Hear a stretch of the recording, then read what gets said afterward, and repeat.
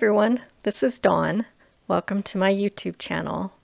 Today I'm going to show you how to make another card using the November stamp of the month called You Warm My Heart. So this is the stamp set. I'm going to use the coffee cup and a couple of the other embellishments. I'm also going to be using Yuletide borders, the stitched brackets, some glitter paper, the gold foil papers, and some of the Jingle Joy pattern papers, along with scarlet and evergreen and white daisy cardstock. So let's get started. The stamp of the month, you can purchase this for $5 with any $50 purchase during the month of November.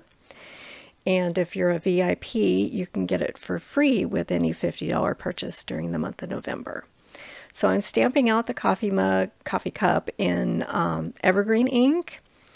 And then I'm going to clean it off with my stamp chamois, and then I'm going to stamp it again in scarlet ink. I'm going to do some layering so that it's a multicolored coffee cup. Then I wasn't sure if I wanted to use scarlet or if I wanted to use black, so I'm stamping everything out, and once I start trimming things out and layering things, then I'll decide what colors I'm going to use. Okay, so I've got black, evergreen, and scarlet, and then I'm going to stamp the lid in black, and I'm going to color that lid in with some of the tri-blend markers. Okay, so now I'm going to stamp the sentiment, You Warm My Heart, in evergreen ink, and that is going to be cut out using the bracket, the stitch bracket thin cut. And then I'm going to stamp my poinsettia leaves in multiple colors because I'm not sure exactly, until I see it stamped out, I'm not sure what I'm going to want to use. So I'm just going to stamp them all out in evergreen, scarlet, and black, and then decide.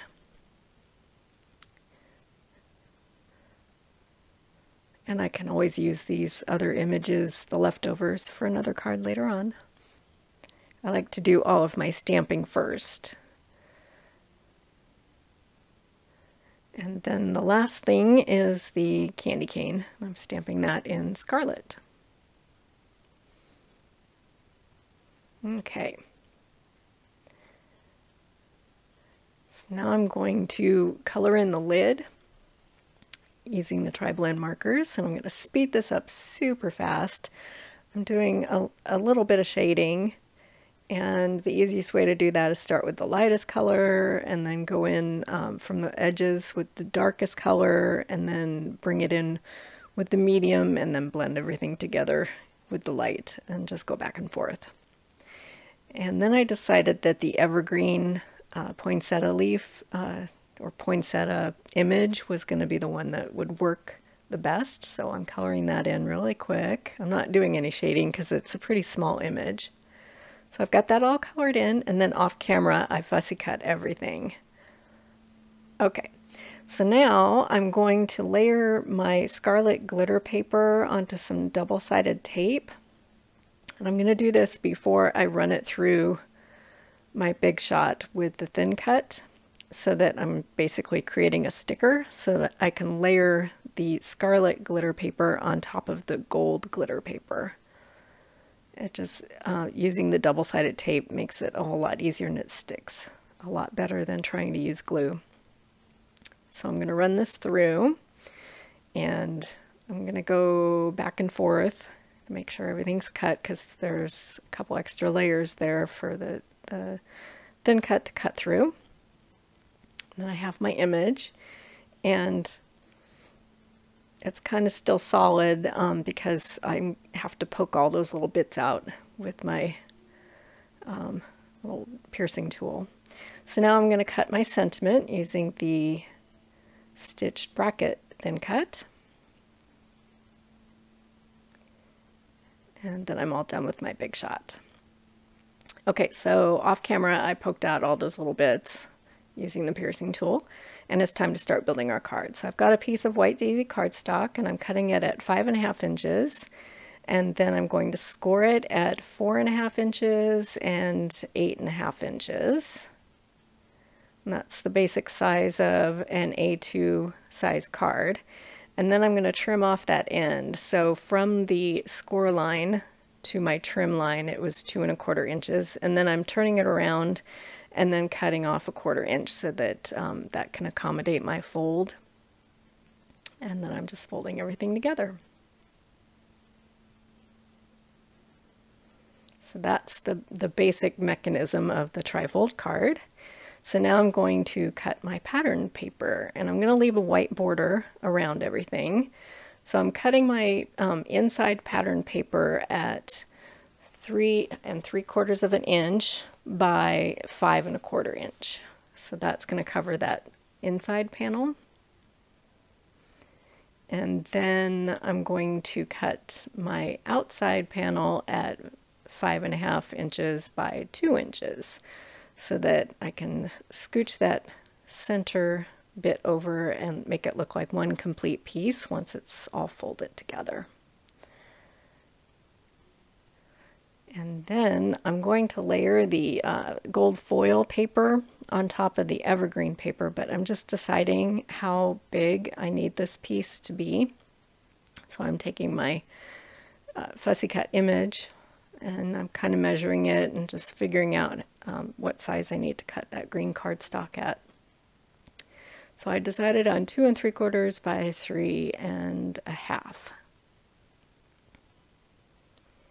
Because then I'm going to take the gold foil paper and I'm going to leave a border around that piece. So I'm going to cut this piece. And the first one, I realized I didn't cut it wide enough, so I goofed that one up. So now I'm cutting it a little bit wider. I didn't check first. Measure first, then cut. So that second one worked, and I can use that other one on something else. So, okay, now I've got all my pieces kind of layered together and figured out. Making sure that I like the way that looks.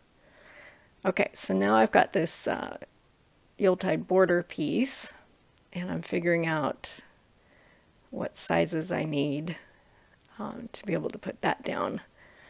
This card, you have to think a bit about the different layers, and you have to think ahead before you start adhering. So I cut one of the little, I guess it's a snowflake image for the front of the card, and then I'm figuring out what size I want for the inside of the card.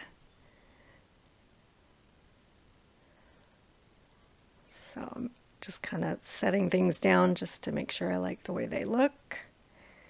And then I'm going to trim this inside piece down at about 4 inches. Okay, so now I've got my gold cardstock, and I'm just going to trim that so that it's just a smidge smaller than my die cut piece. So I'm bringing in my guillotine trimmer just because it's a lot easier on the blade using the guillotine trimmer than on my Fiskars trimmer. This glitter cardstock, it chews up the Fiskars blades pretty good. So this is kind of just a guesstimate and eyeball sort of trimming, so I didn't need exact measurements, so that's why it's just easier to use the guillotine trimmer for those bits. Okay, so now we're ready to start adhering everything down. So I'm going to put that first piece of the Jingle Joy on the front of the card. I'm deciding which way I want it, which direction I want it to go. And then I'm going to put the inside piece down.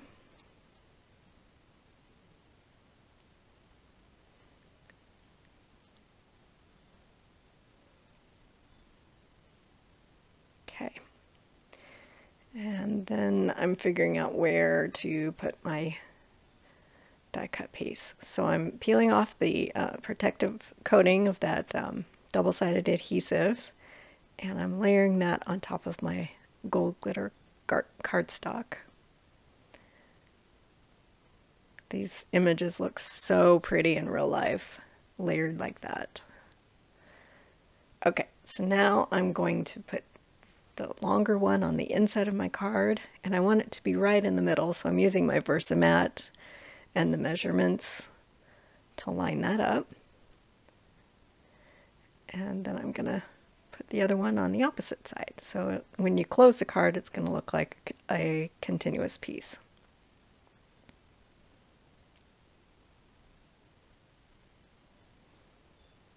Okay.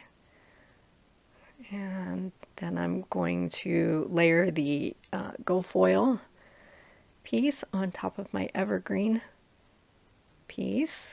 I'm starting to get some dimension on the front of the card with that layered glitter, so to get that to stick I need to pop it with some foam tape. So this is the thin 3D foam tape, and I'm going to put that just on one side of that panel because the rest of it hangs over.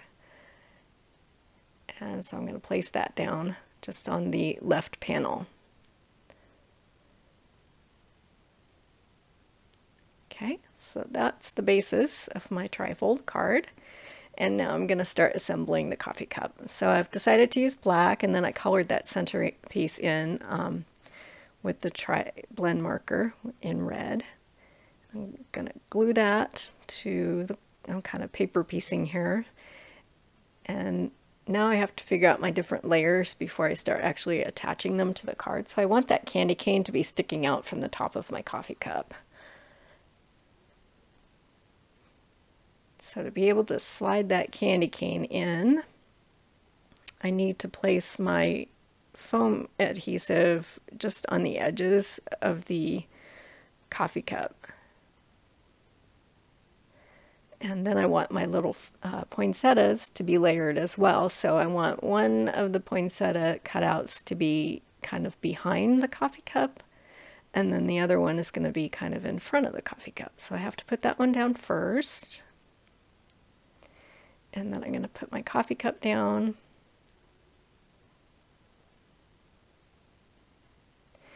And then before I put the lid on, I'm going to pop that as well. But before I actually attach that, I need to slide the candy cane in. So I'm figuring out where I want it first. And then I'm going to put a little bit of glue. And then I'm going to slide the candy cane in.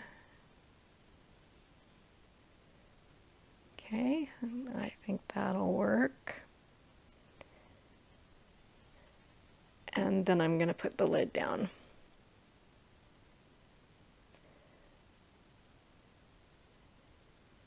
And then I'll add just a smidge of glue just on the tip of that candy cane and attach it to the lid of the coffee cup. Okay, and then my poinsettias, I need to pop them because they're going to be in front of the coffee cup and kind of hanging over the edge of it. So I'll put that down, and then I'll put a drop of glue underneath the little bit that's in front of the cup. Okay. All right. So then the inside of the card, I'm going to pop my sentiment with some thin foam tape so that it will be able to be on top of that layered glitter image. And we'll get that down. Okay, we're getting there. All right, now I want to use some of this gold embellishing thread, and I'm gonna stick a little tangle of thread next to or underneath the little poinsettias. So you just make a couple loops and then add some a glue dot or two, and then you poke it in there using your piercing tool. And the first time it didn't work, but I just kind of poked it in there and got it to stay put, and then you just fuss with it and make sure you like the way they look. Okay, and then the finishing touch is some of these gold glitter gems. They're going to be in the center of my poinsettias. There's a lot of texture and interest on this card, so that's my finished card. So all of these supplies are currently available in my online store. The URL is in the upper right corner of your screen, and I'll make a list of everything with links in the description below. I think this turned out pretty. So I appreciate you watching my video today. If you haven't subscribed yet, please hit that subscribe button. And thanks for watching.